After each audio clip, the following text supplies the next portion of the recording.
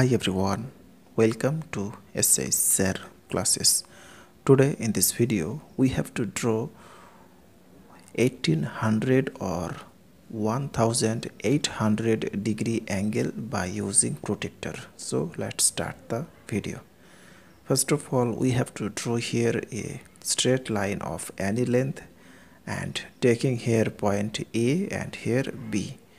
Now roughly discussing some important calculation here. So now if we adding 360 degree angle at 5 times, then we can get 1008 degree angle. So adding 360 degree angle 5 times, so this is total 0.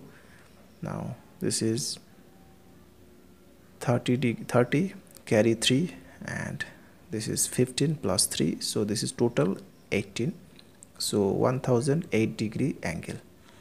Okay, so now we have to draw 360 degree angle at a 5 times.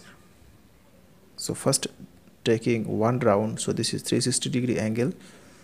Now taking second 360 degree angle, so taking second round, then taking third round, so third 360 degree, then adding 4 round, so 4 360 degree angle, and taking fifth round from this to, so this is fifth 360 degree angle. Okay, so this is total 1800 degree angle or 1800 degree angle. So that's all. Thanks for watching. If this video is helpful to you, then please share it with your friend. Thanks for watching.